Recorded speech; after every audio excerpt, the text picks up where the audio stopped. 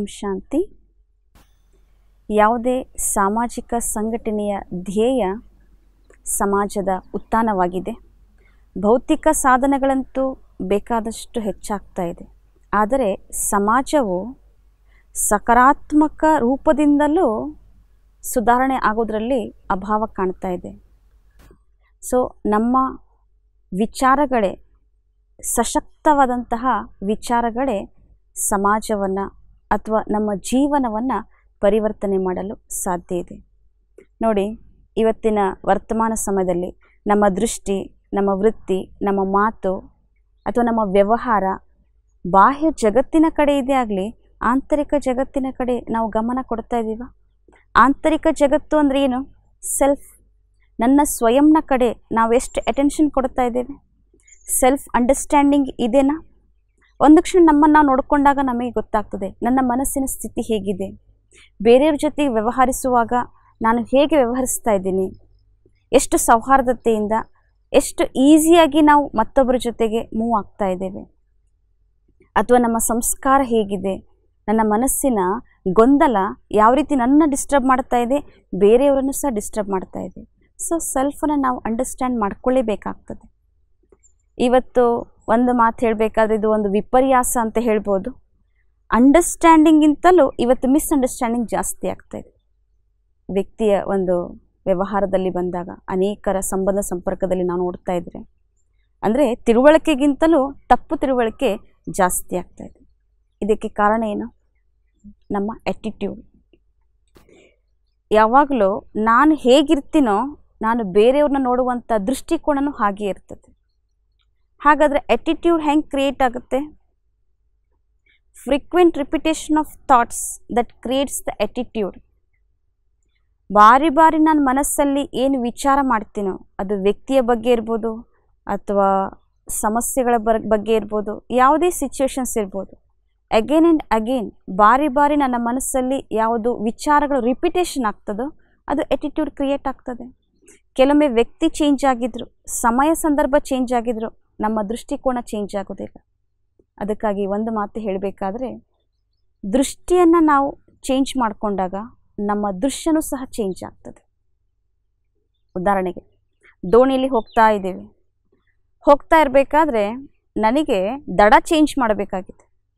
ಇಲ್ಲ, ನಾನು ಒಂದೇ ದಿಕ್ಕಿನಲ್ಲಿ ಹೋಗ್ತೀನಿ, ದಡ ಚೇಂಜ್ ಆಗಬೇಕು ಅಂದರೆ ಇಟ್ಸ್ ನಾಟ್ ಪಾಸಿಬಲ್. ದಡ ಚೇಂಜ್ ಆಗಬೇಕಾದ್ರೆ ದಿಕ್ಕನ್ನು ಚೇಂಜ್ ಮಾಡಬೇಕು. I have to change my self. ನನ್ನನ್ನು ನಾನು ಚೇಂಜ್ ಮಾಡಿಕೊಂಡಾಗ, ನನ್ನ ಸೆಲ್ಫನ್ನು ಅಂಡರ್ಸ್ಟ್ಯಾಂಡಿಂಗ್ ಮಾಡಿಕೊಂಡಾಗ ಬೇರೆಯವ್ರು ನೋಡುವಾಗೂ ಸಹ ನಮಗೆ ಆ್ಯಟಿಟ್ಯೂಡ್ ಚೇಂಜ್ ಆಗ್ತದೆ. ಎಷ್ಟೋ ಬಾರಿ ಜೀವನದಲ್ಲಿ ನಾವು ಈ ಮಾತನ್ನು ಹೇಳ್ತಾ ಇರ್ಬೋದು, ಇಲ್ಲ ಅವ್ರು ಸ್ವಲ್ಪ ಚೇಂಜ್ ಆಗಲಿ, ಅವರಲ್ಲಿ ಸ್ವಲ್ಪ ಬದಲಾವಣೆ ಆಗಲಿ, ಆವಾಗ ನಾನು ಆಟೋಮೆಟಿಕ್ಕಾಗಿ ಚೇಂಜ್ ಆಗ್ತದೆ. First change your self. ಯಾವಾಗ ಸ್ವಯಂವನ್ನು ನಾನು ಪರಿವರ್ತನೆ ಮಾಡಿಕೊಳ್ಬೇಕು, ನನ್ನ ವಿಚಾರಗಳಲ್ಲಿ ಒಂದು ಪರಿವರ್ತನೆ ಆಗಬೇಕು ಅಂತ ನನಗೆ ಮನಸ್ಸಿನಲ್ಲಿ ದೃಢವಾದಂತಹ ಒಂದು ಆಲೋಚನೆ ಬರ್ತದೋ, ಖಂಡಿತವಾಗಿ ನಮ್ಮ ಸುತ್ತಮುತ್ತ ವಾತಾವರಣ ಅಥವಾ ಯಾವುದೇ ವ್ಯಕ್ತಿಗಳನ್ನು ಸಹ ನಾವು ಚೇಂಜ್ ಮಾಡ್ಬೋದು. ಸೊ ಹಾಗಾಗಿ ನನ್ನ ಆಂತರಿಕವಾಗಿ ಸಶಕ್ತ ವಿಚಾರಗಳನ್ನ ನಾನು ಮಾಡಬೇಕಾದ್ರೆ ಅದಕ್ಕೆ ಬೇಕಾಗಿದೆ ಪಾಸಿಟಿವ್ ಥಿಂಕಿಂಗ್. ಯಾವಾಗಲೂ ನಾವು ಕೆಲವೊಮ್ಮೆ ಸಿಚುವೇಶನ್ಸ್ ಇರ್ಬೋದು, ಯಾವುದೇ ವ್ಯಕ್ತಿಯನ್ನು ನೋಡುವಾಗ ಅವ್ರು ನಾವು ಡಿಸೈಡ್ ಮಾಡಿಬಿಡ್ತೀವಿ, ಇಲ್ಲ ಇವರಿರೋದೇ ಹೀಗೆ. Don't judge the people, because ಯಾವುದೇ ಒಬ್ಬ ವ್ಯಕ್ತಿ ಇರ್ಬೋದು, ಅದು ಸಮಯ ಸಂದರ್ಭ ಕೆಲವೊಮ್ಮೆ ಬೇರೆಯೇ ಇರ್ತದೆ. ನಾವು ನೋಡಿದ ತಕ್ಷಣ ಇವ್ರು ಹೀಗೆಯೇ, ಇದು ಹೀಗೇ ಆಗಿದೆ ಅಂತ ಡೋಂಟ್ ಜಡ್ಜ್. ಒಂದು ಸಣ್ಣ ಉದಾಹರಣೆ ಹೇಳಬೇಕಾದ್ರೆ, ಒಂದು ಬಾರಿ ಏನಾಯಿತು, ಒಂದು ಟ್ರೈನಲ್ಲಿ ಒಬ್ಬರು ತಂದೆ ಮತ್ತು ಮಗ, 24 years ಓಲ್ಡ್ ಬಾಯ್, ಯಂಗ್ ಬಾಯ್, ತಂದೆ ಮತ್ತು ಮಗ ಇಬ್ಬರು ಜರ್ನಿ ಮಾಡ್ತಾ ಇದ್ದಾರೆ. ಸೊ ಮಗ ಕಿಟಕಿ ಕಡೆ ಕೂತ್ಕೊಂಡಿದ್ದಾನೆ, ಪಕ್ಕದಲ್ಲಿ ತಂದೆ ಇದ್ದಾರೆ. ಇವರ ಎದುರುಗಡೆ ಒಬ್ಬರು Young couples ಕೂತ್ಕೊಂಡಿದ್ದಾರೆ. So journey start ಆಯಿತು, ಟ್ರೈನ್ ಮೂವ್ ಆಯಿತು, ಹೋಗ್ತಾ ಇದ್ದಾರೆ. ಸ್ವಲ್ಪ ಹೊತ್ತಾದಮೇಲೆ ಆ 24 ವರ್ಷದ ಹುಡುಗ ಇದ್ನಲ್ಲ, ಅವನು ತಂದೆಗೆ ಭಾಳ ಖುಷಿಯಿಂದ ಉತ್ಸಾಹದಲ್ಲಿ ಹೇಳಿಕ್ಕೆ ಶುರು ಮಾಡ್ತಾನೆ, ಡ್ಯಾಡ್ ಎಲ್ಲ ಟ್ರೀಸ್ ನಮ್ಮ ಜೊತೆಗೆ ಮೂವ್ ಆಗ್ತಾ ಇದ್ದಾವೆ. ಅಷ್ಟೊತ್ತಿಗೆ ಅವರ ತಂದೆ ಸುಮ್ಮನೆ ಇರ್ತಾನೆ. ಆ ಕಪಲ್ಸ್ ನೋಡ್ತಾ ಇರ್ತಾರೆ. ಇನ್ನೂ ಸ್ವಲ್ಪ ಹೊತ್ತು ಜರ್ನಿ ಹಾಗೆ ಮುಂದೆ ಹೋಗ್ತಾ ಇರುತ್ತೆ. ಮತ್ತೆ ಶುರು ಮಾಡ್ತಾನೆ, ಡ್ಯಾಡ್ ಎಲ್ಲ ಕ್ಲೌಡ್ಸ್ ನಮ್ಮ ಹಿಂದೆ ಜೋರಾಗಿ ಓಡ್ಕೊಂಡು ಬರ್ತಾ ಇದ್ದಾವೆ. ಆ ಕಪಲ್ಸಿಗೆ ಏನು, ಈ ಹುಡುಗ ಸಣ್ಣ ಮಗು ಅಂದರೆ ಬೇರೆ ಮಾತು, 24 ವರ್ಷದ ಯಂಗ್ ಬಾಯ್ ಈ ರೀತಿಯಾಗಿ ಸಣ್ಣ ಮಕ್ಕಳಂಗೆ ಚೈಲ್ಡಿಶ್ ಆಗಿ ಮಾತಾಡ್ತಾ ಇದ್ದಾನೆ. ಅವ್ರು ಥಿಂಕ್ ಮಾಡ್ಲಿಕ್ಕೆ ಶುರು ಮಾಡಿ, may be he is abnormal, ಅವನ ಮಾನಸಿಕ ಸ್ಥಿತಿ ಸರಿ ಇಲ್ಲ ಅಂತ ಹೇಳಿ. ಅಷ್ಟೊತ್ತಿಗೆ ಆ ಹುಡುಗ ಪ್ರತಿಯೊಂದಕ್ಕೂ ಹಾಗೆ ಭಾಳ ಉತ್ಸಾಹದಲ್ಲಿ ರಿಯಾಕ್ಟ್ ಆಗಲಿಕ್ಕೆ ಶುರು ಮಾಡ್ತಾನೆ, ಸಣ್ಣ ಮಕ್ಕಳ ಹಂಗೆ ಬಿಹೇವ್ ಮಾಡ್ತಾನೆ. ಅಷ್ಟೊತ್ತಿಗೆ ಆ ಕಪಲ್ಸ್ ಏನಿದಾರಲ್ಲ ಅವರು ಇವರ ತಂದೆಗೆ ಹೇಳ್ತಾರೆ, ನೀವು ಯಾರಾದರೂ ಒಬ್ಬರು ಒಳ್ಳೆ ಡಾಕ್ಟ್ರ್ ಕಡೆ ನಿಮ್ಮ ಮಗನನ್ನು ತೋರಿಸ್ರಿ, ಪಾಪ ಸ್ವಲ್ಪ ಮಾನಸಿಕ ಸ್ಥಿತಿ ಸರಿ ಇಲ್ಲ ಅಂತ ಒಬ್ಬೊಬ್ಬರು ಅದೊಂದು ರೀತಿಯಾಗಿ ಹೇಳಲಿಕ್ಕೆ ಶುರು ಮಾಡಿದರು. ಆವಾಗ ಇವರ ತಂದೆ ಸಮಾಧಾನವಾಗಿ ಆನ್ಸರ್ ಮಾಡ್ತಾರೆ, ಎಸ್ ಐ ಡಿಡ್, ನಾನು ಕರ್ಕೊಂಡು ಹೋಗಿದ್ದೆ, ಹಾಸ್ಪಿಟ್ಲಿಗೂ ಕರ್ಕೊಂಡು ಹೋಗಿದ್ದೆ. ಬಟ್ ಆ್ಯಕ್ಚುಯಲ್ ಸಿಚುವೇಶನ್ ಏನಂತಂದರೆ, ನನ್ನ ಮಗನಿಗೆ ಹುಟ್ಟಿದಾಗ ಕಣ್ಣು ಹೋಗಿಬಿಟ್ಟಿತ್ತು ಯಾವುದೋ ಕಾರಣದಿಂದ. ಅವನು ಬೈ ಬರ್ತ್ ಅಥವಾ ಫ್ರಮ್ ಬರ್ತ್ ಹುಟ್ಟಿದ ಮೇಲೆ ಅವನು ಜಗತ್ತನ್ನೇ ನೋಡಲಿಲ್ಲ. ಇವತ್ತು ಅವನಿಗೆ ಡಾಕ್ಟರ್ ಆಪ್ರೇಷನ್ ಮಾಡಿದ್ದಾರೆ, ಅವನಿಗೆ ಕಣ್ಣು ಬಂದಿರೋದೆ ಇವತ್ತು. ಜಗತ್ತನ್ನು ಪ್ರಪ್ರಥಮ ಬಾರಿ ಅವನು ನೋಡ್ತಾ ಇರೋದೇ ಇವತ್ತಿನ ಸುಂದರವಾದಂತಹ ದಿನ ಅವನಿಗೆ ಬಹಳಷ್ಟು ಖುಷಿ ಕೊಡ್ತಾ ಇದೆ. ಸೊ ಅವರ ಆ್ಯಟಿಟ್ಯೂಡ್ ಏನಾಯಿತು, ಏಕ್ದಮ್ ಚೇಂಜ್ ಆಯಿತು. ಫಸ್ಟ್ ಸಿಚುವೇಶನ್ ನೋಡುವಾಗ ಇವ್ರು ಡಿಸೈಡ್ ಮಾಡಿದರು, ಓ ಮೇ ಬಿ ಈ ಹುಡುಗನಿಗೆ ಹೀಗಿರ್ಬೋದು ಹಾಗಿರ್ಬೋದು, ಅವ್ನು ಮೆಂಟಲಿ ರಿಟಾರ್ಡೆಡ್ ಇದ್ದಾನೆ. ಬಟ್ ಸಿಚುವೇಶನ್ ಗೊತ್ತಾದ ಮೇಲೆ ಆ್ಯಟಿಟ್ಯೂಡ್ ಚೇಂಜ್ ಆಯಿತು. ಸೊ ಯಾವುದೇ ವ್ಯಕ್ತಿ ಇರ್ಬೋದು, ಯಾವುದೇ ಸಮಯ ಸಂದರ್ಭ ಇರ್ಬೋದು, ಅದು ಹೀಗೆ ಅಂತ ನಾವು ಜಡ್ಜ್ ಮಾಡೋಕ್ಕಾಗಲ್ಲ. Understanding is very important. So communication ಇರ್ಬೋದು ಅಥವಾ ನಮ್ಮ ಸೆಲ್ಫ್ ಬಗ್ಗೆ ಇರ್ಬೋದು, ಅಂಡರ್ಸ್ಟ್ಯಾಂಡಿಂಗ್ ಮಾಡ್ಕೊಳ್ಬೇಕಾದ್ರೆ ಆ್ಯಕ್ಚುಲಿ ಬೇಕಾಗಿರುವಂಥದ್ದೇ ಪಾಸಿಟಿವ್ ಥಿಂಕಿಂಗ್. ಒಂದು ಮಾತು ಹೇಳೋದಾದರೆ, ಇದನ್ನು ಸೈಂಟಿಫಿಕ್ಕಾಗಿ ಪ್ರೂವ್ ಮಾಡಿದ್ದಾರೆ. When we think negative thoughts makes mind weak, but positive thinking is deeper than negative thinking. Actually ನಾವು ನೆಗೆಟಿವ್ ಆಗಿ ಥಿಂಕ್ ಮಾಡ್ತಾ ಹೋದಾಗ ನಮ್ಮ ಮನಸ್ಸಿನ ಸ್ಥಿತಿ ವೀಕ್ ಆಗ್ತದೆ. ಮಾನಸಿಕ ಅಸ್ಥಿರತೆ, ಅದು ನೆಕ್ಸ್ಟ್ ಟೆನ್ಷನ್, ಒತ್ತಡ, ಸಿಟ್ಟು, ಆವೇಶ ಇವೆಲ್ಲ ಶುರುವಾಗ್ತದೆ because of negative thinking. But ಒಂದು ದಿಕ್ಕಲ್ಲಿ ನೆಗೆಟಿವಿಟಿ ಇದೆ ಅಂದಮೇಲೆ ಇನ್ನೊಂದು ಕಡೆ ಇನ್ನೊಂದು ಮುಖ ಪಾಸಿಟಿವ್ ಥಿಂಕಿಂಗ್ ಇದೆ. ಬಟ್ ಪಾಸಿಟಿವ್ ಸೋರ್ಸನ್ನು ನಾವು ತಗೊಳ್ತಾ ಇಲ್ಲ. ಆ್ಯಕ್ಚುಲಿ ಇದು ಇದೆ ಪಾಸಿಟಿವಿಟಿ, ಪಾಸಿಟಿವ್ ಎನರ್ಜಿ, ಅದರ ಇಂಪಾರ್ಟೆನ್ಸ್ ನಾವು ಕೆಲವೊಮ್ಮೆ ತಿಳ್ಕೊಂಡ್ರೆ ಅದರ ಪರಿಣಾಮ ಏನಂತನ್ನೋದು ನಾವು ಆ ಮಾರ್ಗದಲ್ಲಿ ನಾವು ನಡಿಬೋದು. ಬಟ್ ವಿಜ್ಞಾನಿಗಳು ಹೇಳಿದ್ದಾರೆ ಸೈಕಾಲಜಿಯಲ್ಲಿ, ನೆಗೆಟಿವ್ ಮೋಸ್ಟ್ ಡೇಂಜರಸ್ ಅಥವಾ ಅದು ನೆಗೆಟಿವ್ ಒಂದು ಪವರ್ ಅಂತ ಹೇಳ್ಬೋದು. ಬಟ್ ಅದಕ್ಕಿಂತ deepest power is positive thinking. So why can't we think positive? Negative ಆಗಿ ಥಿಂಕ್ ಮಾಡಲಿಕ್ಕೆ ಏನು ನಮಗೆ ಯಾರದ್ದು ಪ್ರಚೋದನೆ ಬೇಕು ಅಂತಿಲ್ಲ. ಬಿಕಾಸ್ ಇವತ್ತಿನ ಸುತ್ತಮುತ್ತ ವಾತಾವರಣದಲ್ಲಿ ನೆಗೆಟಿವ್ ಎನರ್ಜಿ ತುಂಬ ಫ್ಲೋ ಆಗ್ತಾ ಇದೆ. ವಾಟ್ ವಿ ಇಂಬೈಬ್, ಇವತ್ತು ನಾವು ನೋಡ್ತಿದ್ದೇವೆ, ಒಂದು ನ್ಯೂಸ್ ಪೇಪರ್ ಇರ್ಬೋದು ಅಥವಾ T V ಮಾಧ್ಯಮಗಳಿರ್ಬೋದು, every day morning the fresh informations ಅಂತ ನಾವೇನು ತಗೊಳ್ತಾ ಇದ್ದೀವಿ, ಆ ಇನ್ಫಾರ್ಮೇಷನ್ ಲೇಯರ್ಸ್ ಏನಿದೆ ಅದು ನೆಗೆಟಿವ್ ಫೀಡ್ ಆಗ್ತಾ ಇದೆ. ಸೊ ಮಾರ್ನಿಂಗ್ ಎದ್ದ ತಕ್ಷಣ ನಾವು ಏನೆಲ್ಲ ಕೆಲವೊಂದು ಇನ್ಫಾರ್ಮೇಷನ್ಸನ್ನು ಇಂಬೈಬ್ ಮಾಡ್ಕೊಳ್ತೀವೋ ಇಡೀ ದಿನಚರಿಯಲ್ಲಿ ಅದು ಪರಿಣಾಮ ಆಗೇ ಆಗ್ತದೆ. So what we think that we become. ನಾನು ಏನು ಯೋಚನೆ ಮಾಡ್ತೀನೋ, ನನ್ನ ಮನಸ್ಸಲ್ಲಿ ಯಾವ ಪ್ರಕಾರದ ವಿಚಾರ ಬರ್ತದೋ ನಾನು ಅದೇ ಆಗೋದು. So change your thoughts, then you can change your life also. ಸ್ವಲ್ಪ ನಮ್ಮ ಆಲೋಚನೆಯನ್ನು ನಾವು ಬದಲಾವಣೆ ಮಾಡಿಕೊಂಡಾಗ ಅಥವಾ ನಮ್ಮ ವಿಚಾರಗಳನ್ನು ಬದಲಾವಣೆ ಮಾಡಿಕೊಂಡ್ರೆ ಖಂಡಿತವಾಗಿ ನಮ್ಮ ಜೀವನದಲ್ಲಿ ಅಥವಾ ನಮ್ಮ ಜೀವನ ಶೈಲಿಯಲ್ಲಿ ಪರಿವರ್ತನೆ ನಾವು ಕಾಣ್ಬೋದು. ಈಗ ನಾವು ಆಂತರಿಕವಾಗಿ ಸಶಕ್ತರಾಗಬೇಕಾದ್ರೆ ಪಾಸಿಟಿವ್ ಥಿಂಕಿಂಗ್ ಅಂತ ಹೇಳಿದೆವು. How to think positive? Actually healthy life style ಅಂತ ಹೇಳಬೇಕಾದ್ರೆ ದೋಸ್ ಹು ಥಿಂಕ್ ಪಾಸಿಟಿವ್, ದೋಸ್ ಹು B positive, that is the healthy life style. ಇದು according to world health organisation they have declared. ಶಾರೀರಿಕವಾಗಿ ಆರೋಗ್ಯವಂತರಾಗಿರಬೇಕಾದ್ರೆ ಗೊತ್ತಿದೆ, ಒಳ್ಳೆ ಫುಡ್ ತೊಗೊಳ್ಬೇಕು, balanced diet, walking, exercise, everything they say.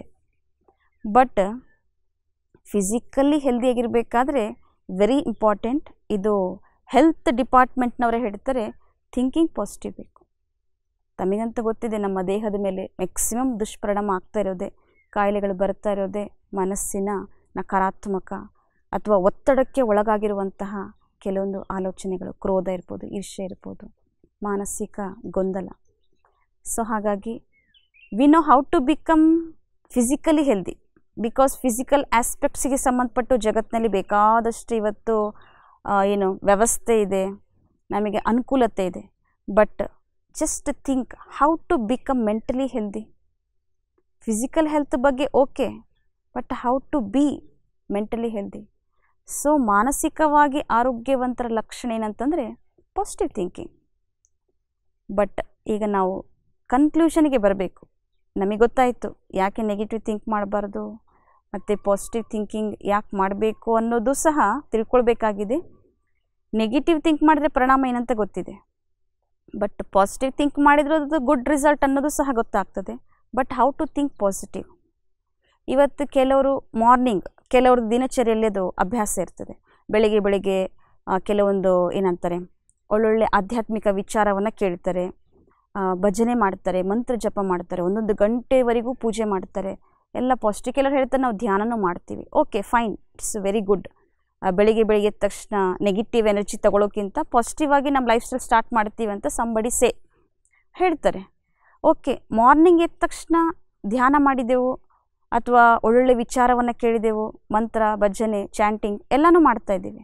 The whole day what we do, ಇಡೀ ದಿನವೂ ಸಹ ಬೇಕಲ್ಲ. For example, ಬೆಳಿಗ್ಗೆ ಎದ್ದಾಗ ನಾವು ಫುಡ್ ತಗೊಳ್ತೀವಿ, ಸ್ಪ್ರೌಟ್ಸ್ ತೊಗೊಂಡೆವು, ಏನಂತಾರೆ ಸಲಾಡ್ಸ್ ತೊಗೊಂಡೆವು, ವೆಜಿಟೇಬಲ್ಸು ಎಲ್ಲನೂ ಹೆಲ್ದಿ ಫುಡ್, ಭಾಳ ಪೌಷ್ಟಿಕವಾದಂಥ ಆಹಾರ ತೊಗೊಂಡೆವು ಮಾರ್ನಿಂಗ್. ಸೊ ನಾವು ಅಂದ್ಕೊಳ್ತೀವಿ ನಮ್ಮ ದೇಹಕ್ಕೆ ಭಾಳ ಹೆಲ್ದಿ ಫುಡ್ ಹೋಗಿದೆ ಇವತ್ತು. What about next? ಮಧ್ಯಾಹ್ನ ಒಂದಷ್ಟು ಸ್ಪೈಸಿ ಜಂಕ್ ಫುಡ್ಡು, ಕರ್ದದ್ದು, ಬೇಯಿಸಿದ್ದು ಎಲ್ಲ ತಿಂದ್ಬಿಟ್ಟೆವು. ಮತ್ತು ರಾತ್ರಿಗೂ ಓವರ್ಲೋಡ್ ಎಲ್ಲನೂ ಸಹ ಏನಂತಾರೆ ಡೀಪ್ ಫ್ರೈಡ್ ಮಸಾಲ ಐಟಮ್ಸ್ ಎಲ್ಲ ತಿಂದೆವು. ನಮ್ಮ ಡೈಜೆಸ್ಟಿವ್ ಸಿಸ್ಟಮ್ಗೆ ಫಸ್ಟ್ ಎಫೆಕ್ಟ್ ಆಗೋದು ಯಾವುದು ತಮಗೆ ಗೊತ್ತಿದೆ? ಬೆಳಿಗ್ಗೆ ಏನು ಸ್ಪ್ರೌಟ್ಸ್ ತಿಂದೆವು ಅಥವಾ ಒಳ್ಳೊಳ್ಳೆ ಆಹಾರ ತಗೊಂಡೆವು, ಅದಕ್ಕಿಂತಲೂ ಬಹಳ ಬೇಗ ಎಫೆಕ್ಟ್ ಆಗೋದೇ ಈ ಜಂಕ್ ಫುಡ್.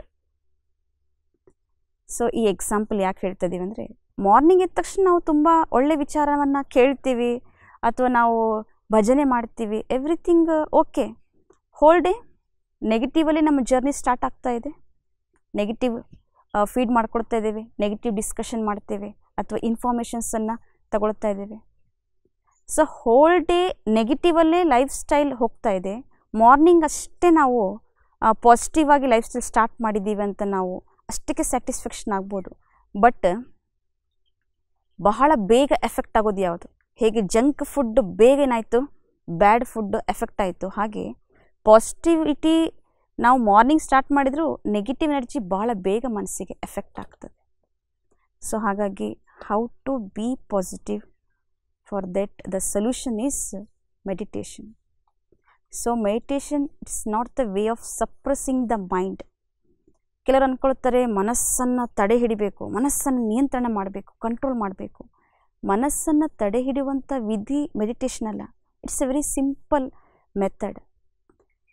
ಸೊ ಮೆಡಿಟೇಷನ್ ಮಾಡ್ತಾ ಹೋದಂತೆ ನಮ್ಮ ಲೈಫ್ ಸ್ಟೈಲೇ ಪಾಸಿಟಿವ್ ಆಗುತ್ತದೆ. ಪಾಸಿಟಿವ್ ಹೆಲ್ದಿ ಲೈಫ್ ಸ್ಟೈಲನ್ನು ನಾವು ರೂಪಿಸ್ಕೊಳ್ಬೋದು. ಸೊ ಮೆಡಿಟೇಷನ್ ಅಂದರೆ simple way ಚನಲೈಸಿಂಗ್ the mind, how from negative to positive, ಅಥವಾ ಟ್ರಾನ್ಸ್ಫಾರ್ಮೇಷನ್ ಆಫ್ ಥಾಟ್ಸ್ ಅಂತಲೂ ಹೇಳ್ಬೋದು. ನಕಾರಾತ್ಮಕ ಯೋಚನೆಗಳನ್ನು ಸಕಾರಾತ್ಮಕವಾಗಿ ಬದಲಾವಣೆ ಮಾಡುವಂತಹ ಸಹಜವಾದಂಥ ಸಿಂಪಲ್ ಮೆಥಡೇ ಮೆಡಿಟೇಷನ್. ಬಟ್ ಇದೇ ನಾವು ಕೂತ್ಕೊಂಡ ತಕ್ಷಣ ಏಕಾಗ್ರತೆ ಬರೋದಿಲ್ಲ, ಅದಕ್ಕೊಂದು ಪ್ರಾಸೆಸ್ ಇರ್ತದೆ, ಅದಕ್ಕೊಂದು ಮೆಥಡ್ ಇರ್ತದೆ. ಸೊ ಆ ಪ್ರಕಾರವಾಗಿ ನಾವು ಹಂತ ಹಂತವಾಗಿ ಮಾಡ್ತಾ ಹೋದಂತೆ ಕೇವಲ ಒನ್ಸಷ್ಟೇ ನಾವು ಬೆಳಿಗ್ಗೆ ಮಾಡಿಬಿಟ್ಟೆವು ಅಷ್ಟೇ ಅಲ್ಲ, ನಮ್ಮ ದಿನನಿತ್ಯದ ಜೀವನ ಶೈಲಿಯಲ್ಲೂ ಸಹ ವಿ ಕ್ಯಾನ್ ಅಪ್ಲೈ ದಿಸ್.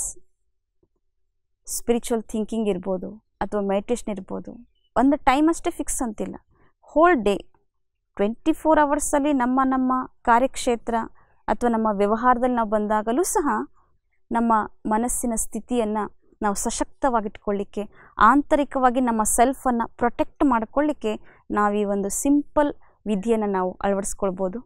ಇವತ್ತು ಈಶ್ವರೀಯ ವಿಶ್ವವಿದ್ಯಾಲಯ ವಿಶ್ವದಾದ್ಯಂತ ಎಷ್ಟೋ ಅನೇಕ ಸೇವಾ ಕೇಂದ್ರಗಳನ್ನು ಹೊಂದಿರುವಂತಹ ಈ ಒಂದು ಮಹತ್ತರವಾದ ಕಾರ್ಯ ಮಾಡುವಂತಹ ಈ ನಿಸ್ವಾರ್ಥವಾದ ಧ್ಯೇಯವನ್ನು ಇಟ್ಟುಕೊಂಡು ಸೇವೆ ಮಾಡ್ತಿರುವಂತಹ ಸಂಸ್ಥೆ ನಮ್ಮದು. ಬಹಳ ಖುಷಿ ಅನ್ನಿಸ್ತದೆ ಹೇಳ್ಕೊಳ್ಬೇಕಾದ್ರೆ.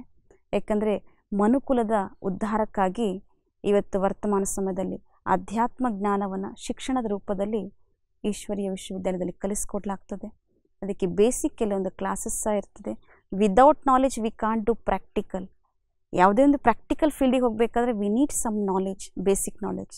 ಸೊ ಅದಕ್ಕೆ ಸಂಬಂಧಪಟ್ಟಂತಹ ನಾಲೆಜ್ ಇರ್ತದೆ, spiritual knowledge, positive, how to think positive. So ಮತ್ತು ಮೆಡಿಟೇಷನ್ ಸುಮ್ಮನೆ ಕಣ್ಮುಚ್ಕೊಂಡು ಕೂತ್ಕೊಳ್ಳೋದು ಮೆಡಿಟೇಷನ್ ಅಲ್ಲ. ನಮ್ಮ ಮನಸ್ಸಲ್ಲಿ ಸಕಾರಾತ್ಮಕವಾಗಿ ಹೇಗೆ ಯೋಚನೆ ಮಾಡಬೇಕು, ಪಾಸಿಟಿವ್ ಆಗಿ ಥಿಂಕಿಂಗ್ ಮಾಡಬೇಕಾದ್ರೆ ಪಾಸಿಟಿವ್ ಇನ್ಫಾರ್ಮೇಷನ್ ಬೇಕು, ಪಾಸಿಟಿವ್ ಎನರ್ಜಿ ಬೇಕು. ಸೊ ಹಾಗಾಗಿ ಅದರ ಒಂದು ಸಹಜವಾದ ವಿಧಿಯನ್ನು ಇವತ್ತು ಬ್ರಹ್ಮಕುಮಾರಿ ಈಶ್ವರೀಯ ವಿಶ್ವವಿದ್ಯಾಲಯ ತಿಳಿಸ್ಕೊಡ್ತಾ ಇದ್ದಾರೆ. ಇದನ್ನು ನಾವೆಲ್ಲರೂ ಸಹ ಅಭ್ಯಾಸ ಮಾಡಬೇಕಾದ್ರೆ ಜಾಸ್ತಿ ಇದಕ್ಕಾಗಿ ಸಮಯ ಕೊಡಬೇಕಂತಿಲ್ಲ. 24 ಗಂಟೆಯಲ್ಲಿ 1 hour for self empowerment.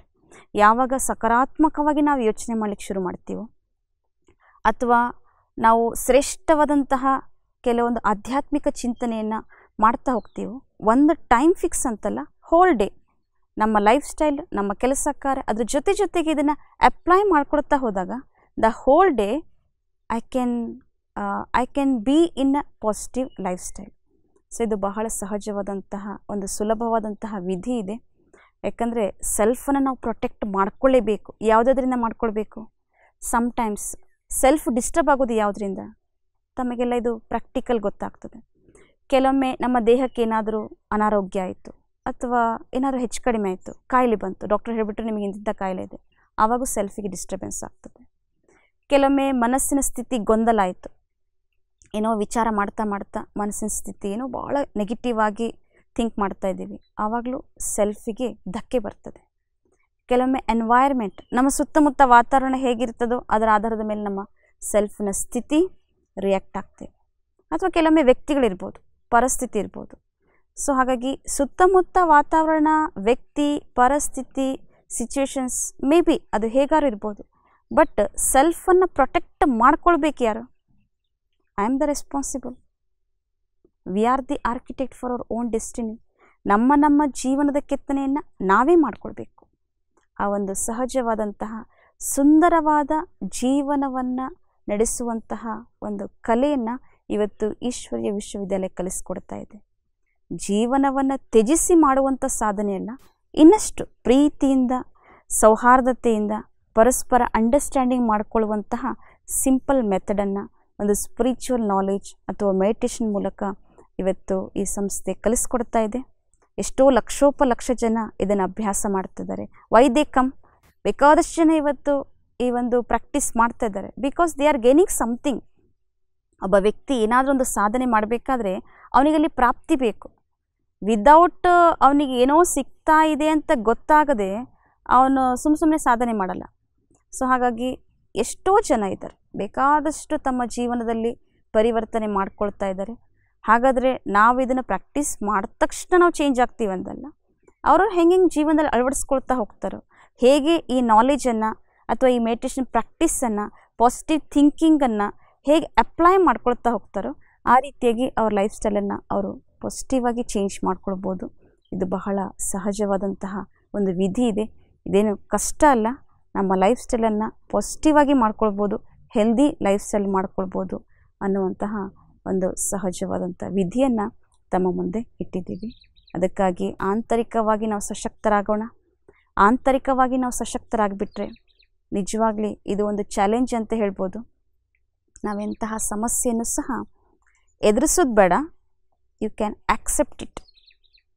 ಸಿಚುವೇಶನ್ಸನ್ನು fight ಮಾಡೋ ಅವಶ್ಯಕತೆ ಇಲ್ಲ, ನೀವು ಆಕ್ಸೆಪ್ಟ್ ಮಾಡ್ಬೋದು.